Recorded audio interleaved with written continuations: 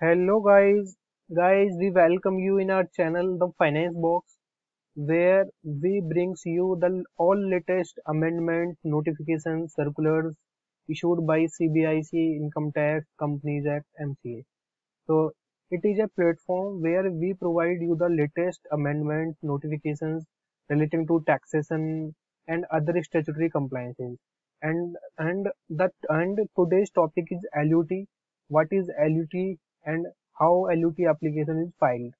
तो आज हम जो बात करने वाले हैं वो LUT की बात करने वाले हैं कि GST LUT क्या होता है और जो GST LUT है उसकी लाइव एप्लीकेशन मैं आज आपको दिखाने वाला हूँ।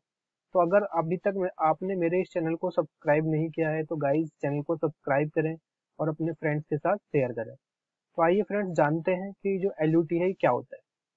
लेटर ऑफ अंडरटेकिंग LUT, ये जो LUT है ये फर्निश किया जाता है एक्सपोर्टर्स के द्वारा for exporting goods and services without payment of tax.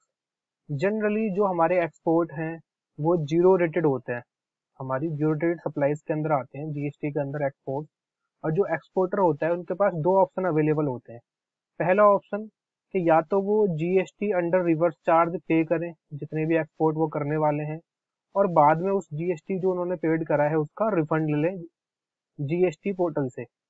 दूसरा उनके पास ऑप्शन होता है कि वो GST डिपार्टमेंट को एक LUT फर्निश कर दें, जिससे होगा क्या कि वो अपना जो एक्सपोर्ट है वो विदाउट पेमेंट ऑफ टैक्स कर सकते हैं।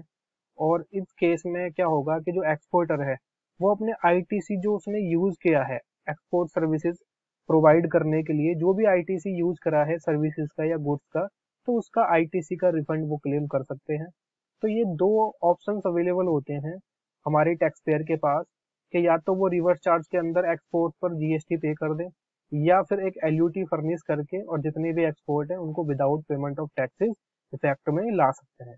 तो LUT क्या है? LUT एक टूल है जो एक्सपोर्टर्स को बिना पेमेंट ऑफ टैक्स के सप्लाईज करने के लिए मोटिवेट करता है। मतलब ये जनरली LUT के थ्रू आप अपने एक्सपोर्ट को विदाउट पेमेंट ऑफ टैक्सेस कर सकते हैं।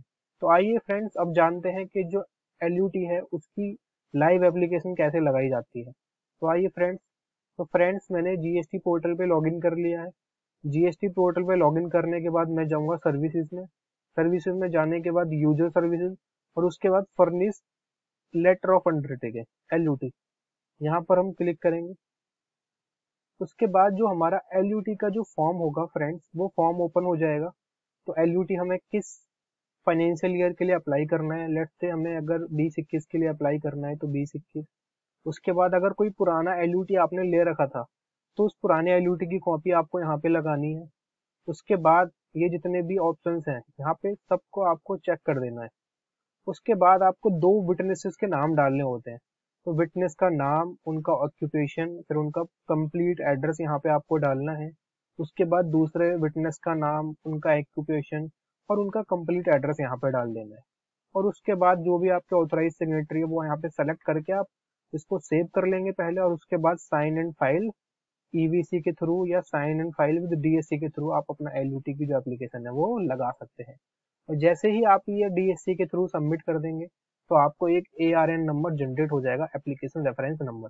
जैसे ही हमारा एप्लीकेशन रेफरेंस नंबर जनरेट हो जाता है तो ये मान लिया जाता है कि जो LUT है वो आपको फर्निश कर दिया गया है और अब आप बिना किसी टैक्स के पेमेंट के अपनी एक्सपोर्ट सर्विसेज और गुड्स को आप इंडिया से बाहर एक्सपोर्ट कर सकते हैं। तो ये था फ्रेंड्स LUT क्या होता है और इसकी लाइव एप्लीकेशन कैसे फर्निश की जाती है GST पोर्टल पे। तो अगर फ्रेंड्स आपको हमारी इस वीडियो में जो दी गई जानकारी है उससे आपकी नॉलेज में अगर इन्हांसमेंट होती है तो गाइज हमारे इस चैनल को अपने फ्रेंड्स के साथ शेयर करें और हमारे इस चैनल को सब्सक्राइब करें और कमेंट करके हमें बताएं कि अगर ऐसा कौन सा टॉपिक है जिस पर आप अपनी एक वीडियो बनवाना चाहते हैं। तो थैंक्स।